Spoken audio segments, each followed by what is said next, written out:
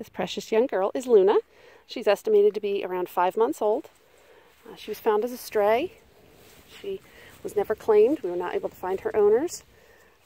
So the shelter called us and asked if we could help find her a home. Of course, we said we would. She's very friendly with all the people she's met up here at the rescue kennel. And she's had a great time playing out in the yard with the large breed males here. She's very sweet, very smart, loves to go for walks, loves to sniff. She would be a great dog if someone's looking for a dog to do dog sports with, advanced training, that sort of thing.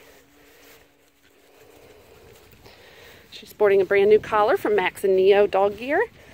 They sent us a very, very generous donation box full of collars and leashes. Hers is pretty pink. What you smell? I think she sees the bees.